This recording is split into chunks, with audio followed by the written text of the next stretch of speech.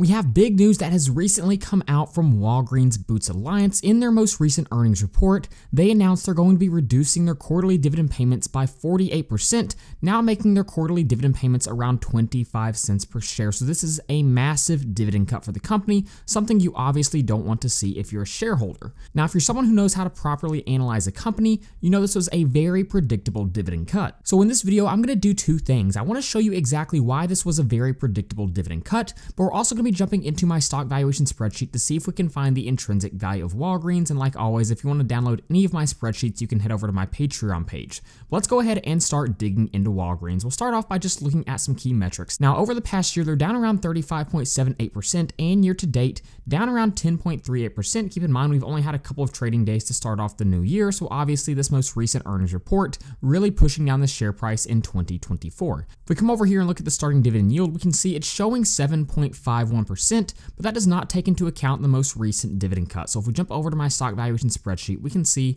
the quarterly dividend payments now 25 cents per share, meaning $1 per year, giving them a starting dividend yield after the dividend cut of 4.19%. So again, around a 48% decrease in their dividend payments. Now let's go ahead and start seeing why this was such a predictable dividend cut. Now, one thing we need to understand, this company has a really nice dividend history. They've been increasing dividends for almost 47 consecutive years. And if we jump over to the dividend safety tab, scroll down, look at these payout ratios. On the surface level, they look fairly safe. And if we look at the cash flow payout ratio, it looks fairly safe, sitting at 44.41%. So why did the company have to cut their dividend? Again, on the surface level, great history of paying out dividends. Payout ratios look decent. So why did they have to cut their dividend? Well, the first thing we need to do is dig into the balance sheet just a little bit more. If we come over to the balance sheet, the first thing we need to do is look at the company's short-term cash and cash equivalents. How much cash do they have on hand? And one of the things you'll notice if we look right here, this is a number that has been dwindling in the most recent years.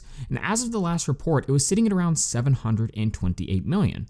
Now, whether or not that's actually good or bad kind of depends on how much debt the company currently has. So let's go ahead and scroll down and start looking for the company's total debt. Right here, we can see long-term debt. This is a really important number when judging the safety of a dividend payout. And you can see as of the last report, it's sitting at around $8.15 billion. So the ratio of short-term cash equivalents to long-term debt is not looking good at all for the company. They have very low levels of cash and very high levels of debt. That's the first red flag we need to take into account. If we scroll back up, let's go ahead and look at the income statement. Let's look at the revenues. Revenue growth has been decent over the past decade for the company. Nothing crazy, but again, the revenues are growing. Now the question is this finding its way into the bottom line? So if we scroll down, let's go ahead and find net income, and we can see this number right here. If we look at this charted out, we can see those growing revenues have not found their way to the bottom line. Net income has actually been declining pretty drastically over the past couple of years, and we can see as of 2023, they reported negative net income. So if a company has increasing revenues and declining net income, that's a sign of very poor margins, not a good sign for the company at all. Again, that's another red flag for the company. But to me, one of the most important things we need to look at is their free cash flow per share growing over time? And again, dividends are paid out of free cash flow. And before the dividend cut, they were looking to pay out $1.92 per share in dividends. And again, that would come from their free cash flow per share. So to be able to pay out $1.92 in dividends, their free cash flow per share would have to be above $1.92. So where can we find this metric? Let's jump back over to the financial statements and look at the statement of cash flows. If we scroll down all the way to the bottom, right here, you can see we found our free cash flow per share. And if we look at this charted out, we can see something we don't like. Again, this is something that has been declining over the past 5 or 6 years. And if we look at the trailing 12 months, Walgreens free cash flow per share is sitting just at 16 cents. That is absolutely horrendous. And if we look where they were in 2021, around $4.83, it's a pretty healthy range for their dividend payout, but it declined to $2.50, and now it declined all the way to around 16 cents. So if a company doesn't have the free cash flow generated to be able to pay out dividends, one of the things they could do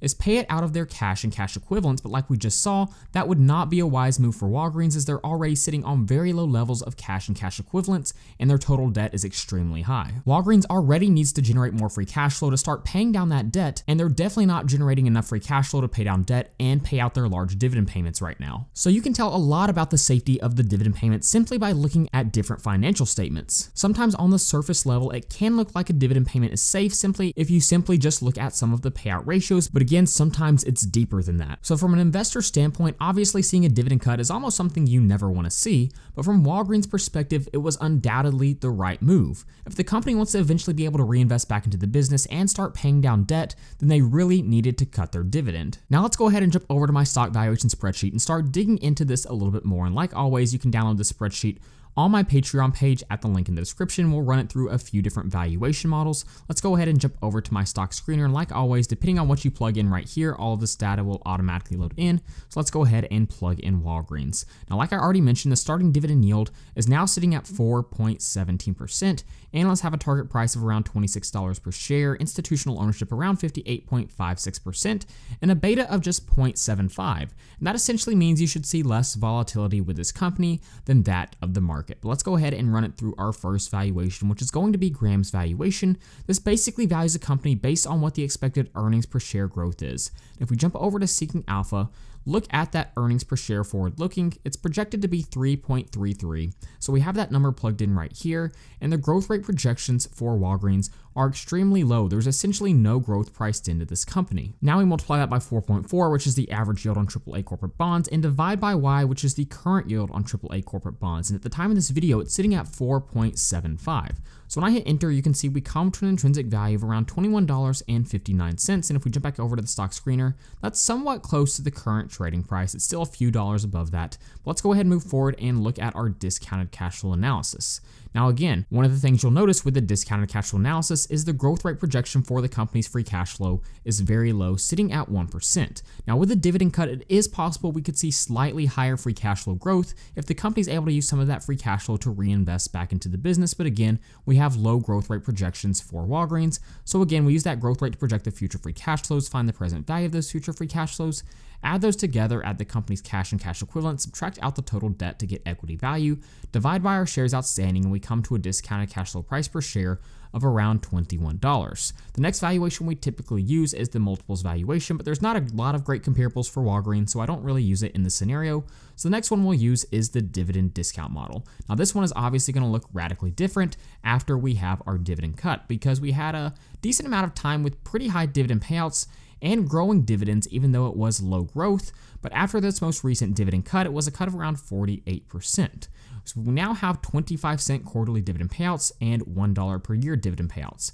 Assuming a dividend growth rate of just around 1%, discount rate of 8.5%, we come to a dividend discount model price per share of just $13.47. So again, the dividend cut took a huge toll in the valuation with the dividend discount model. But when we jump over to the output tab, we can see our three valuations: Grams at $21.59, DCF at $21, and dividend discount model at $13.47.